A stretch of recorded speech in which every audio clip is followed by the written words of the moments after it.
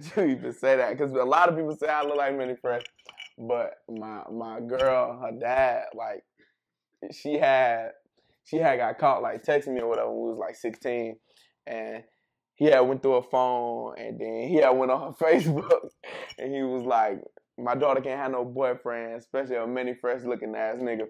And my friends was going crazy. Everybody's going crazy. I'm like, damn, that's how y'all feel about me. Then everybody starts saying like, damn, you really look like Manny Fresh, but I don't see it. I don't see it at all. So, hey, it is what it is.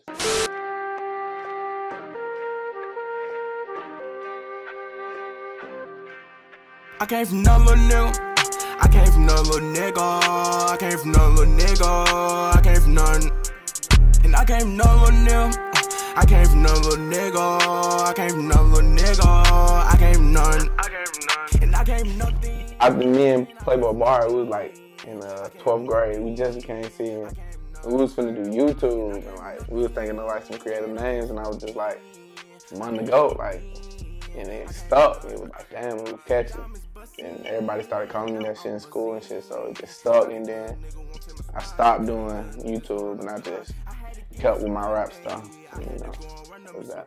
I've been rapping for a long time. I've been rapping since like I was a kid, but like studio-wise, probably like 2016 is my first step in like a real studio, and like recorded my like first song or whatever. I feel like we doing great, to me, to be honest. Being family basically, and you know, with one being my, you know, my cousin, then one being my goddad, and you know, just being involved. And they didn't even know I rap. Like, actually, my manager had to tell them I rap, and then they like went on from there. Like, he was like, "Dang, he rap," and then they played on my music, and then they liked it. So that's with them. Industry entertainment, like just touring, going, opening up for these little baby shows and stuff, and then they got a little side thing they got with the people that throw it. So it's kind of business, and then, you know, relation with it too, you know. 50-50 with that. I feel like we on the right path. I feel like there's nobody really messing with us right now. Like, to the things that we doing right now, it's going up on a different level than everybody else as an independent label. Like we doing a lot of things, and like a lot of great artists, you know. So short term, I feel like, you know, it really is no short term. We trying to take it long term, as in like, really, I feel like we can be the next QC. If you want me to be honest, like, I feel like we can go in that route, we can go in that level. And if we just stick to what we're doing right now and then keep pushing, we can be the next QC. So I really say social media, and just keep making music, try to keep making bangers as much as we can. You get a lot of DMs from people who want to work, and you get a lot of people who want to work for free, then you got a lot of, you know, fans, and then, you know, it go all the way through, you know. It's cool to me. I really like the network, but people really like to, like, I don't know. They see you not big, so they try to use you for, like, they want you to do stuff for free. I ain't that type of guy. Like, I ain't finna use my work. This is like basically my job, so me doing that for free is like, it's like with anybody though. It's like with any business, so I don't know. But yeah, the DMs be crazy. You got a lot of people, you know, they be all over the place. I really got a lot. I really can't just say one. But if we can really talk about one, I have to say Drake. I have to say Drake off the bat. I say Lil Uzi Vert. I can't really say him, but I can. RP Juice WRLD. And then I'll probably go with a Future. Future. I'll probably go with a Future. Or probably Young Thug.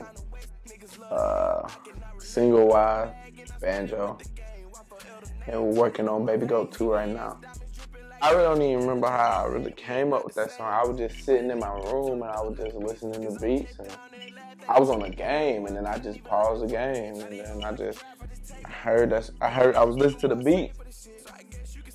It was like, I don't know. Like, I really get in that groove sometimes when I know, all right, this finna be it. When I could just snap on it just like that, it's finna be it. And then that's how I felt with that one. And I just ran it that same day, and then I went straight to record it. It's crazy because we had a studio session that Saturday, and then boom, I just went straight to record it. I was like, damn.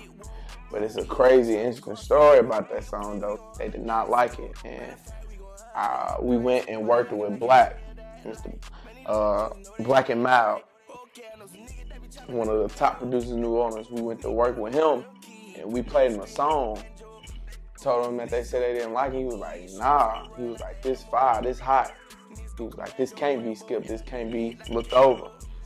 And then that's when I guess they had to give it a few more listens, and then they was just like, this is it. So that's a song we really pushing right now. You really just want to be consistent, and you want to grind hard. Like, you want to really, first you really have to have it, like, and then it shouldn't be something you want to do for the money. It should be something that you love to do. When you love to do something, of course, it brings the best out of you. And so, you know, you should love to do it, and then you just got to grind, and you got to be consistent, you got to be on it 24/7, especially be signed to Weems Street. But, like, message to anybody trying to do music, you just want to be creative, you want to make sure you love it, and then you want to be consistent with it. You want to grind hard, and because really, these days, it really ain't even about the music no more. It's about what you can bring to social media. It's all wrapped around social media. If you can, you know, bring a crowd to your social media without even your music being good, that's it. That's all you got to do. Look at Ice JJ Fish. Like, look at all these artists. You got a lot of artists that really ain't even that, you know, they're there. So you just got to bring it to the table, be creative, and grind. My name is Monduhgoat. Once again, go stream Banjo on all streaming platforms: Spotify, Apple Music, SoundCloud, YouTube. Go follow me on Instagram at Monduhgoat. Appreciate the love. Yeah.